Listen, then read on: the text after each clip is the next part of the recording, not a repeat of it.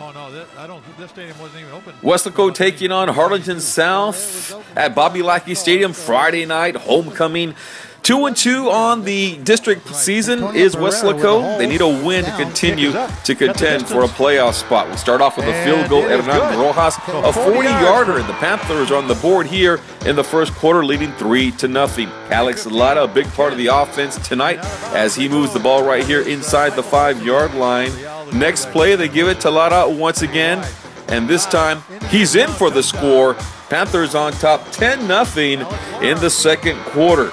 We go now later on in the second quarter. Harlingen South scores right here. They scored a field goal previously, and this is Gilbert Montamayor tying the game 10-10, and that was the score at the half. But then Weslaco goes on a run. Opening sequence here, and this is Michael Martin. Big time run right there.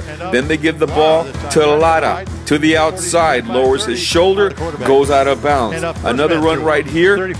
Isaiah Ramos running with the ball with authority, nearly got it in the end zone. So they feed the ball to him one more time with the reward.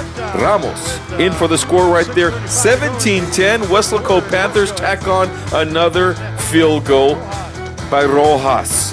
Could be the best field goal kicker in 32-6A. He helps out the cause right there. Panthers win. They are now 3-2 and in third place in 32-6A, winning by a final score of 20-10.